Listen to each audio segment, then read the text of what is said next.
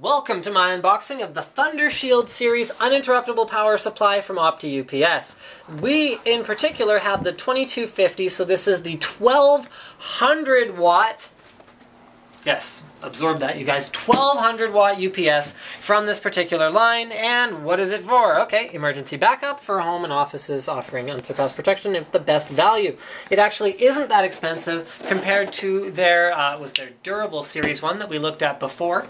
So this is more for home and office use, whereas the other one for suggested uses had things like medical equipment. So that should give you some idea of the class of product. This is more consumer and small business, whereas the other one is more big business friendly. The other one had advanced features like being able to hook up an external battery for, hours of on time, whereas this doesn't really have that kind of thing. Okay, ideal solution for multiple applications: PC and Mac workstations, network gateways, security surveillance and video recorders, POS systems, and ATM machines. So stuff that can't go down, but if it does go down, people don't die.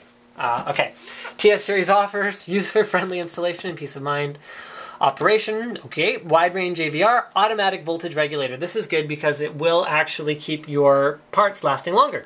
Electrical noise filtration, protection from electrical surges, spikes, and lightning. Remote control of connected equipment, and energy savings functions, advanced battery management. Okay, so all this is pretty straightforward. Let's go ahead and get this opened up. UPSs are heavy. This one is heavy. I usually have trouble getting them out of the box. So what we're probably going to do is we're going to turn off the camera while I try and get it extracted. So, oh, look at that, helpfully labeled, rear and front. After we have a look at the packaging, using a nice, thick, soft foam, which is excellent and good to see, especially because these things are so heavy that when you ship them around, it would be a disaster if they, broke the foam inside and, knocked around and destroyed themselves. Okay, it comes with a nice thick power cord, and let's have a look at the other accessories really quick here. Comes with a USB cable.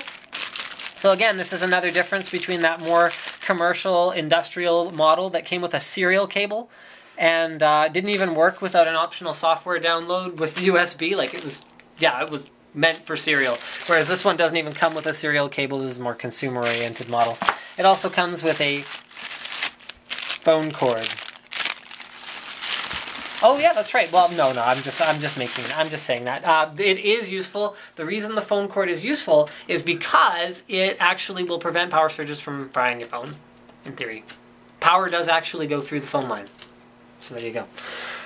Alright, UPS monitoring software. Sentinel revision V1.5 works with any OS pretty much like ever on the Windows platform. Okay, cool. Alright. And yeah, oh, that's heavy, okay.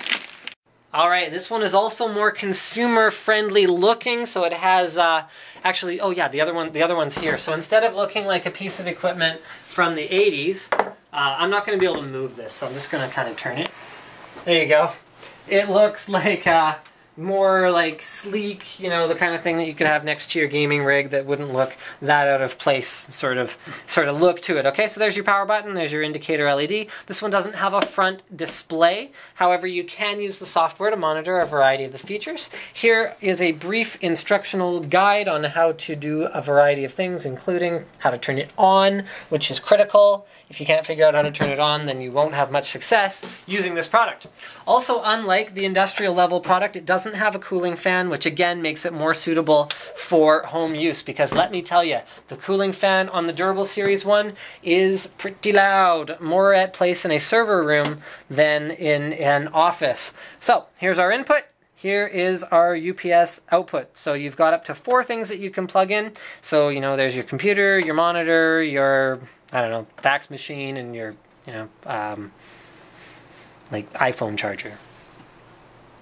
No, you probably don't need to charge your iPhone. Doesn't matter if the power goes out, your iPhone can just stop charging, it's okay. Remember guys, the point of a UPS is like lightning strikes or, something explodes, the power goes out, something bad happens, and there's some kind of a surge or some kind of damage that can be done to the equipment on the other side. This guy takes care of that. So as soon as something bad happens, it is keeping the voltages constant, which is better on your equipment. It is less stressful on the power supplies in your equipment, whether it's a computer power supply or whether it's like a passive power supply. Doesn't matter. It's less stressful to have a constant, healthy voltage being fed to it, and it also serves to switch to battery backup in the event that something goes terribly wrong, which will keep things from shutting down without correctly shutting down, without closing all your software, saving all your work. This kind of stuff can save your bacon. So there's your USB port. Oh, UPS output. That's sort of interesting. Does it have 5 or...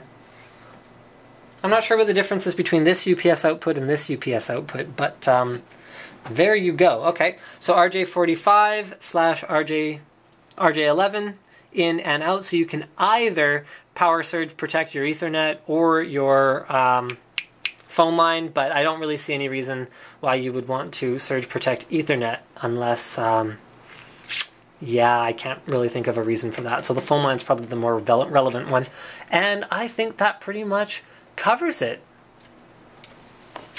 Don't forget, guys, lots of things can go wrong, especially when the power goes out, whether you're flashing a BIOS, you know, updating any particular firmware. You should always be plugged into a UPS because it'll buy you at least a few minutes. You know, even 5 minutes can be the difference between finishing flashing a BIOS and just having one flake out on you. Slick and I even had the power go out here in the Tech Tips room when we were flashing a BIOS once, and the only reason, I don't know if that board's handy or anything, but the only reason that board didn't brick was because it had a dual BIOS feature that had a hardware switch. We were able to just switch over to the other BIOS and flash that one once the power came back on. So UPSs can save your bacon. I am a huge advocate, and they are as valuable as they are heavy. And they are very heavy. Thank you for checking out my unboxing of the Opti-UPS 2250B Thunder Shield series. Don't forget to subscribe to Linus Tech Tips for more unboxings, reviews, and other computer videos.